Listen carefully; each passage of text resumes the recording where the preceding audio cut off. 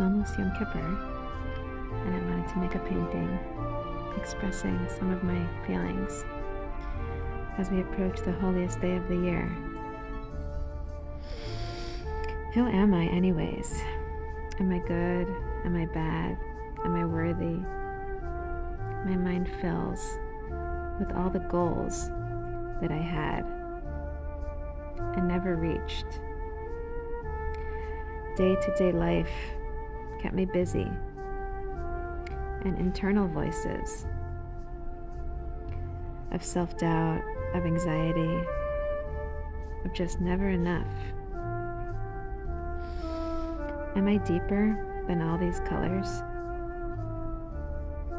What's my truth inside of all this noise?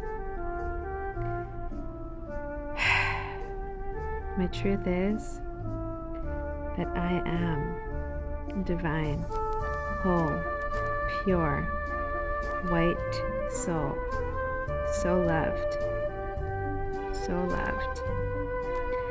And all these colors and external noise are there in my life by divine design to help reveal my soul, my truth, my essence.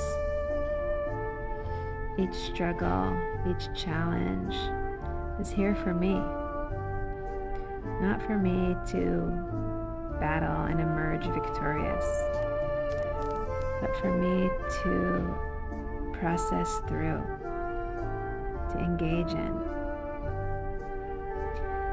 for me to find the light within me, within each struggle.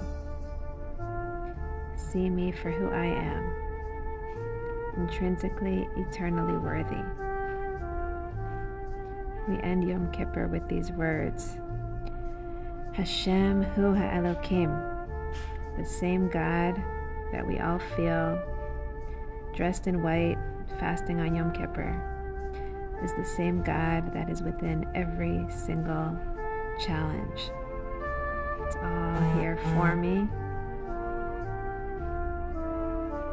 It's all here with love. May we all be sealed for a good and sweet year, where we see and feel who we truly are. So, so loved.